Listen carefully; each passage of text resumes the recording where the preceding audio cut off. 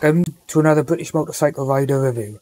Today I'm going to show you how to set the traction control on or off on a 2020 Plus Street Triple R, but it's probably the same for any Triumph that has traction control and an LCD screen and not the TFT colour screens.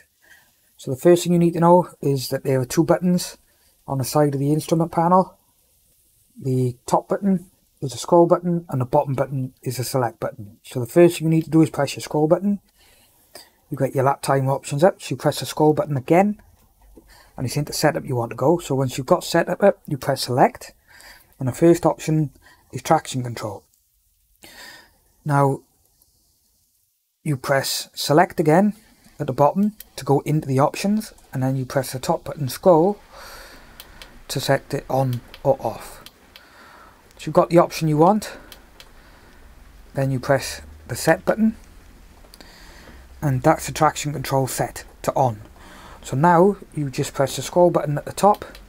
You've got the rest of your setup options here,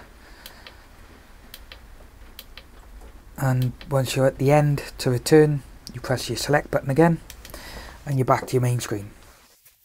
So I hope this helps. Cheers guys.